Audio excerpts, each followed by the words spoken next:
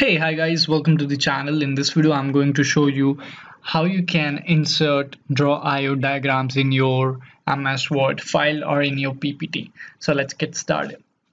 So here you can see this is the flowchart which I have created in drawio.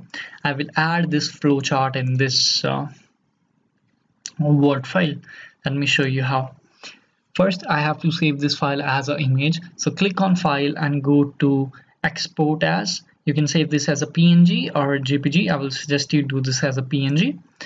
Do this as a PNG and that's all. And click on Export, and you can also make transparent background if you wanted. Click on Export and give this a name. I will give this a name as a Relo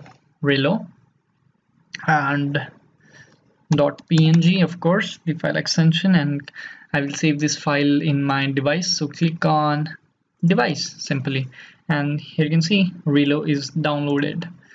Let me see. So this is in, let me just put this in my desktop so you can see. So this is the image which we have exported from drawio. Now we will just simply add this image in our MS Word.